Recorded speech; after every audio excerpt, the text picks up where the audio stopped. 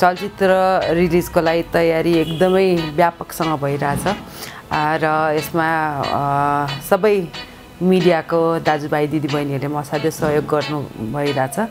र भनौँ न चाहे टेलिभिजन होस् चाहे अनलाइन पत्रिका होस् चाहे रेडियो चाहे एफएम होस् होइन सबैले एकदमै सहयोग गरिराख्नु भएको छ। यहाँ त मलाई त इन्टरभ्यू दिँदा पो भ्याइ नै भइरहेछ। अब फिल्मबाट निकै नै आशा छ किनभने आफूले सक्दो जानेको होइन यत्रो वर्षको एक्सपिरियन्सहरू बटुलेर भनौँ न यो फिल्म मैले तन मन धन सबै लगाएर नै बनेको र एक्सपेक्टेसन्स हाई छ। एक्सपेक्टेसन्स त हाई छँदैछ तर कन्फिडेन्स पनि छ। कन्फिडेन्ट पनि किन छ भने दर्शकहरूले त एकदमै वेट गरेर बसिराख्नु भएको छ होइन यो 7 गते कहिले आउँछ भनेर है र दर्शकहरूको जुन एक्सपेक्टेसन छ त्यो हामी डाउन हुन दिँदैनौँ किनभने दर्शकहरूको लागि नै भनेर हामीले एउटा राम्रो फिल्म बनाउने प्रयास गरेका छौँ र यो प्रयासमा हामी सफल हुन्छौँ भन्ने पूर्ण विश्वास त छ। यस्तो छ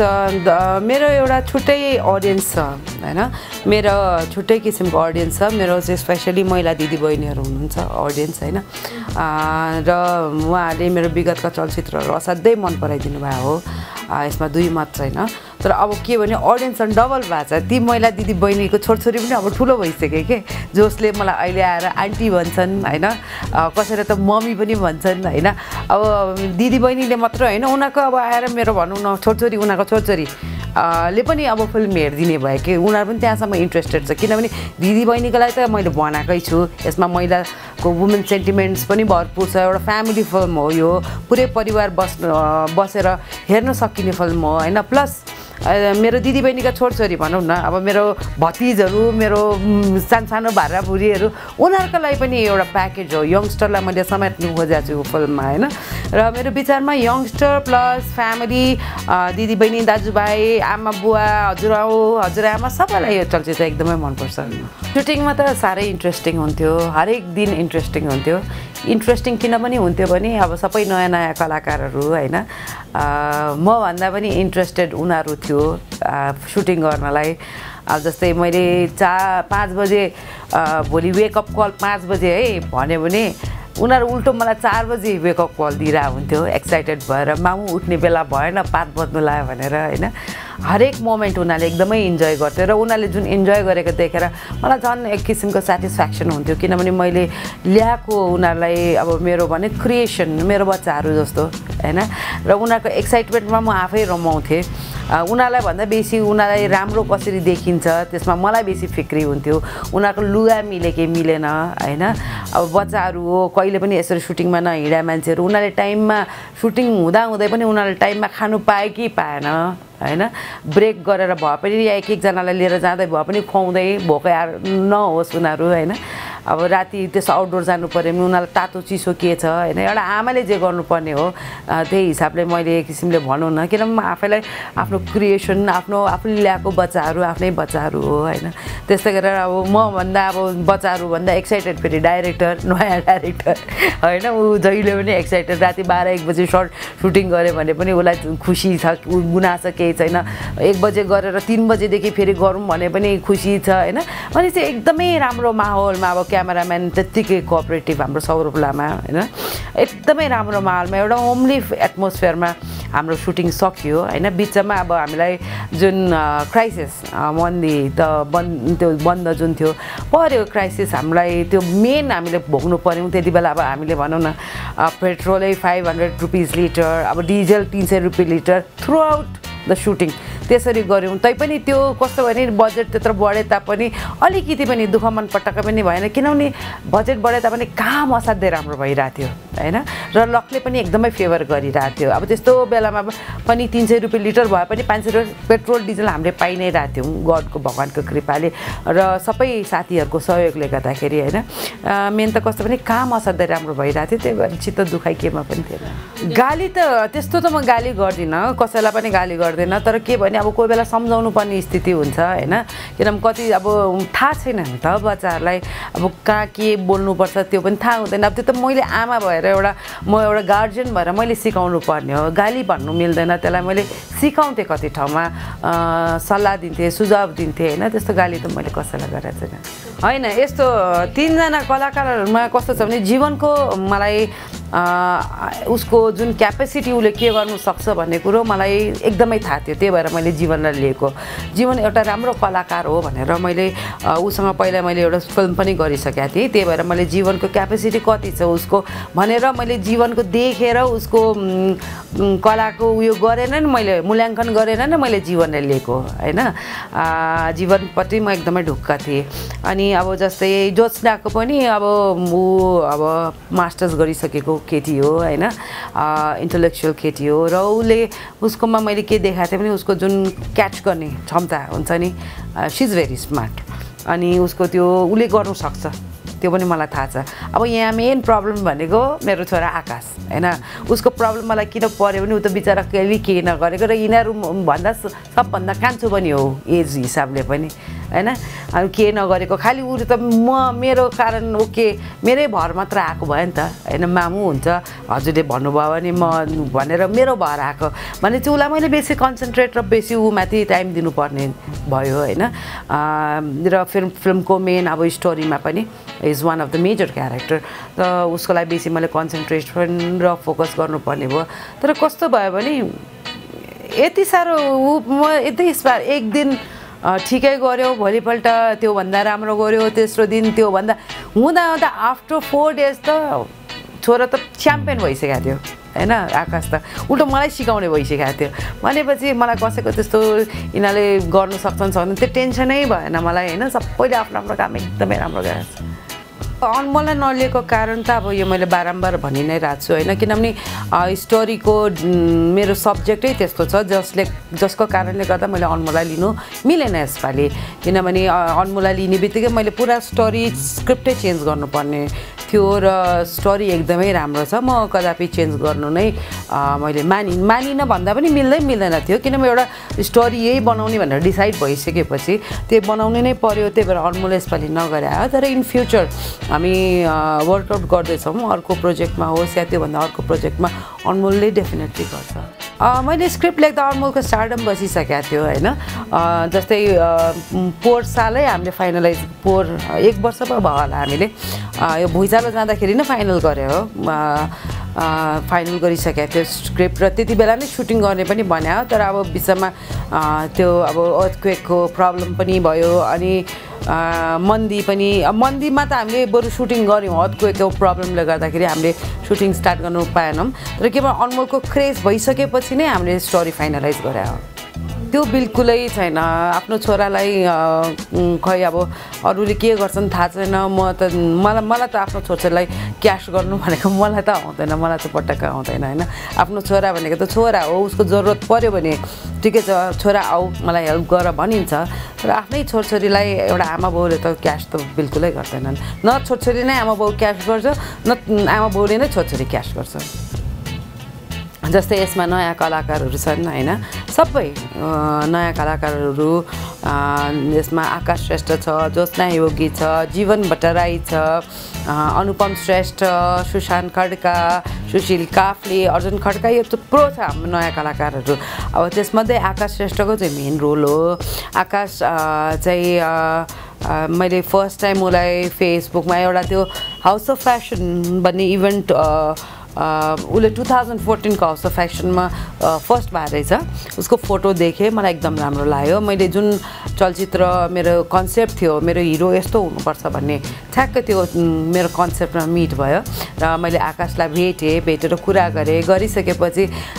जुन उसको बोल्ने शैली छ जुन उसको जिउ डाल हावभाव छ झन् त्यो त पर्फेक्टै म्याच हुन गयो होइन त्यही भएर मैले आकाशलाई यो फिल्ममा अनुबन्धित गरेको हो ऊ पनि इन्ट्रेस्टेड भयो अनि उसको मम्मी उसको स्पेसली त उसको पेरेन्ट्सहरू इन्ट्रेस्टेड भएछन् सुस्मिताजीको फिल्म तिमीले गर्नुपर्छ भन्ने टाइपको पनि भयो उसको फ्यामिलीबाट पनि अनि आकाशले गरेर एकदमै राम्रो गराएछ अब यो श्रावण 7 गते दर्शकहरूले त हेरिहाल्नुहुन्छ होइन आकाश एउटा न्यू कमर भए तापनि एउटा प्रमिसिङ न्यू कमर भन्नु मिल्छ आकाशलाई अभिनय मोह नछुटाएको भन्दा पनि स्टोरी नै त्यस्तो छ होइन स्टोरी कस्तो छ भने त्यहाँ एउटा मेरो एजको महिला को एकदमै के भनिए इम्पोर्टेन्ट भूमिका छ भनेपछि जुन मेरै एजको महिलाको मेरो स्टोरी नै त्यस्तो छ मैले अनि आफ्नै स्टोरी पनि भयो नम्बर 1 आफू त्यो स्टोरीमा डुबिसकेको पनि थिएँ भिजिसकेको थिएँ त्यही भएर अब मैले भन्दा बेसी अरू कसैले त्यो स्टोरी त्यो क्यारेक्टरलाई न्याय गर्ला जस्तो मलाई पटक्कै लागेन त्यही भएर मैले गरे हो त्यो ट्रेलरमा यो एकदम राम्रो चासोको विषय बनाएको छन् है अब एउटा के भन्छ मिडल एज वुमनको एउटा भनौँ न यङ केटासँग अफेयर जस्तो किसिमको देखेर गएको छ अब यसको लागि त म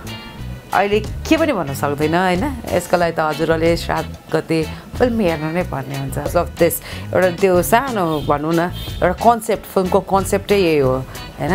र अब यो मेरो कन्सेप्ट अहिले चाहिँ मैले सायद लिक गर्नु मिल्दैन होला यो चाहिँ दर्शकहरूले श्रावण 7 गते नै हेर्नुपर्ने हुन्छ हैन त्यो अनमोललाई भेट्नु पाउने स्किम जुन छ किनभने अनमोल बाहिरको कुनै कलाकार स्टारलाई मैले लिएर आएर मेरो दर्शकहरूलाई भेटाउनु खोजेको बिल्कुलै हैन अनमोल यो फिल्मको प्रड्युसर हो हैन प्रड्युसर हो यो टिमको यो म त तिम्रै हुँ टिमको वान अफ द मेम्बर हो हैन त्यही भएर अब जस्तै मैले मेरो दर्शकहरूलाई भेट्छु प्रिमियरको दिन हैन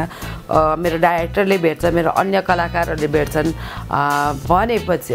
लाई पनि भेट्छन् भनेपछि अनमोललाई पनि भेट्नै पर्ने हुन्छ मेरा दर्शकहरूले किनभने अनमोल यो फिल्मको एउटा अहम हिस्सा हो एउटा यो फिल्मको फ्यामिली मेम्बर हो हैन अनमोललाई कुनै क्यास गर्नु खोजे हैन यो हामीले अनमोलसँग लन्च गराउँछौँ डिनर गराउँछौँ भने अहिले त कस्तो अनमोल भन्ने बित्तिकै मान्छेले क्यास गर्नु खोज्छ अब म त सोच्दैछु अनमोलको नामै चेन्ज गरिदिन्छु अर्को पालिदेखि बनमोल राखिदिन्छु अब त्यस्तो मैले सोचिसकेको छु भने नि अब कसरी अनमोलको नाम लिने बित्तिकै कसरी क्यास हुन्छ एउटा आमाले आफ्नो छोराको नाम त बिहान उठाएदेखि नै भनौँ न फोनमा पनि अनमोल बाबु भन्नै पर्यो या भेट्दा पनि अनमोल भन्नै पर्यो जहाँ पनि अनमोल लियो खायो अनमोल लियो खाएन अनमोल सुत्यो होला अनमोल उठ्यो होला अनमोल जिम गयो अनमोल यो गर्यो दिनभरि नै मैले 100 चोटि नै अनमोलको नाम लिनुपर्ने हुन्छ हैन भनेपछि त्यसको मतलब यो होइन कि मैले मेरो छोरालाई क्यास गरिरहेको छु 100 चोटि नै क्यास गरिरहेको छु अब त्यसै गरेर अब लन्च खानु जाने कुरामा पनि म मात्र किन जाने मेरो टिम पनि हुन्छन् केटाकेटी बच्चाहरूसँग जो पार्टिसिपेन्टहरू छ विनरहरू हुन्छन् मेरो कन्टेस्टको उनीहरूसँग अनमोललाई थोरै न म एक्लै पठाउने हो र त्यसमा हाम्रो डाइरेक्टर साहब हुन्छ मेरो अरू कलाकारहरू हुन्छन् म हुन्छु भने चाहिँ अनमोल हुनुपर्ने त जरुरी छँदैछ ऊ is one of the producer अब यस्तो छ दाम भन्नाले कस्तो छ भने मेरो जे छ उसैको हो उसको जे छ मेरै हो म मरेर गए भने पनि मेरो खाने सारा सम्पत्ति खाने नै उयो हो हैन भने नि उले भनेपछि यसमा दाम साम भने आमा छोरामा दाम साम भन्ने केही हुँदैन मेरो पैसा भनेको उसैको पैसा हो हैन त्यही भएर मेरो खाने मेरो अब जिन्दगीमा मेरो खाने भने को नै छ ऊ नै हो भनेपछि अनमोल नाम पनि राख्दिनु हैन नाम उसको पहिलादेखि नै थियो अहिले मात्रै मैले तुरन्तै यही फिल्ममा मात्रै अनमोल केसी प्रड्युसर भनेर नाम पटक्कै राखेको होइन अनमोल जब 4 वर्षको थियो सानो अनमोल जब हिरो नै थिएन करोडपति फिल्ममा पनि अनमोल केसी भनेरै छ प्रड्युसर नेपाली बाबु सुपरस्टार म तिमी बिना मरिहाल्छु इभन साथी म तिम्रोसम्म यसो कास्टिङ हेर्नु होला हजुरहरूले त्यहाँ अनमोल केसी भनेर पुरा बकाइदा प्रड्युसर छ अहिले मात्र अनमोल केसी प्रड्युसर भएको होइन अब त्यो त मान्छेको आफ्नो अब व्यक्तिगत अब के कारण होला उहाँहरूले त्यसलाई कन्टिन्युटी दिन नसकेको हैन जस्तै राम्रो आर्टिस्टहरू हुनुहुन्थ्यो अब जस्तै मेरै कलिग्सहरू भनौँ न तर अब अहिले आएर उहाँहरू फिल्म इन्डस्ट्रीमा देख्नु भएको छैन यो लाइनमा देख्नु भएको छैन तर के त होला नि उहाँहरूको आफ्नो पर्सनल कारण होला हैन या कोही यहाँ नेपालमै हुनुहुन्न कि विदेशमा हुनुहुन्छ कि त्यही भएर इन्डस्ट्रीमा फेरि आउन नसके मेरो विचारमा कस्तो लाग्छ भने एकचोटि मान्छे फिल्म इन्डस्ट्रीमा आइसकेपछि फेरि पनि आउँछन् जस्तो मलाई लाग्छ है उहाँहरूले कहीँ न कहीँ सोच बनाइराख्नु भयो होला फेरि आउँछु भनेर मेबी अहिले नभए पनि 1-2 वर्षपछि फेरि यो लाइनमा फिर्ता आउनुहुन्छ होला अब यस्तो खास मिस म कसैलाई गर्दिनँ किनभने खास मेरो त्यस्तो पर्सनल रिलेसन एकदमै कसैसँग थिएन साथी भनेर हुन्छ नि यस्तो प्रोफेसनल रिलेसनसिप मात्रै हो यस्तो सुटिङतिर भेट्दा क्या हाई हेलो है बाटोतिर भेट्दा या कुनै इभेन्टतिर भेट्दा प्रिमियर यस्तो यस्तो हुन्छ नि इभेन्टतिर हाई हेलो मात्रै हो त्यस्तो घनिष्ठता मेरो कुनै पनि मेरो को एक्टरहरूसँग थिएन त्यही भएर म त्यस्तो खासै मिस पनि गर्दिनँ कसैलाई अब यही अब श्रावण 7 गते मैले मेरो दर्शकहरू माझ अल नेपाल म त तिम्रै हुँ फिल्म लिएर आउँदैछु हैन र कस्तो भने म के भन्न चाहन्छु भने जस्तै मेरो 5-6 वर्षको ग्याप भयो हैन किनभने कारणवश मेरो आफ्नै अरू पर्सनल कारणले गर्दा पनि हो तर यो बिचमा 5 वर्षको दौरान म यतिको बसिरहेको थिइनँ मैले केही न केही सोच बनाइरहेको थिएँ मेरो दर्शकहरू माझ म फेरि आउँछु भनेर र फाइनली म आएँ र दर्शकहरूको लागि के राम्रो चिज पस्कन्छु दर्शकहरूलाई के मनपर्छ हैन दर्शकहरूलाई राम्रो कोसिली लिएर म आउँछु भनेर सोचेको र यही कोसिली स्वरूप मैले म त तिम्रै हुँ लिएर आउँदैछु यहाँहरू माझ र हजुरहरूकोले सोचेको जस्तो राम्रो चलचित्र बनाउने मैले प्रयास गरेको छु जुन हजुरहरूको विश्वास छ म प्रति एउटा सुस्मिताले राम्रो फिल्म बनाउँछ राम्रो अभिनय गर्छ भनेर त्यो हजुरहरूको विश्वासलाई मैले पटक्कै खेर जानु दिएको छैन र मलाई थाहा छ हजुरहरूले यो फिल्म पनि असाध्यै मन पराइदिनुहुन्छ होला भनेर म त तिम्रै हुँ श्रावण 7 गते अल नेपाल लाग्दैछ र दर्शकहरूले हेरेर मलाई फेरि आफ्नो प्रतिक्रिया दिनु होला माया गरिदिनु होला आशीर्वाद दिनु होला